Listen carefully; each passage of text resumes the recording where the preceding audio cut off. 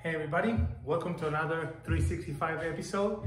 Today I'm going to show you a multiplex with a bottle and tin that later on we're going to use for 2 bottles and so on, 3-4 bottles.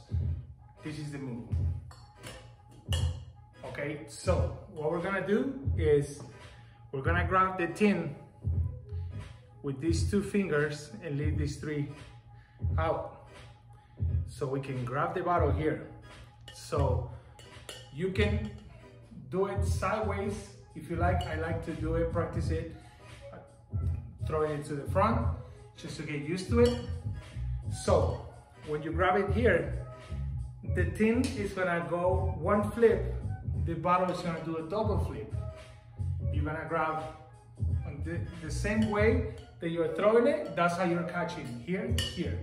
So what I want you to do first is, after you got the grip or how you're gonna start, we're gonna have the tin, grab the bottle with 1 hand and throw it to catch, to get used to that catch, that end.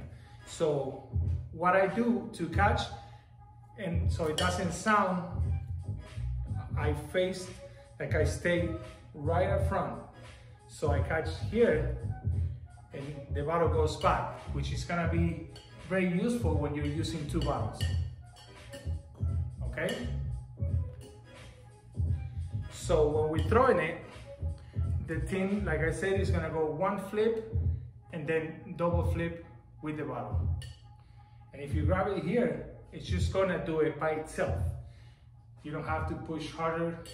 Just go 1, 2, single, double. And I want you to practice, as always, both hands, all right? Practice that one, and I'll see you tomorrow with more 365. Bye.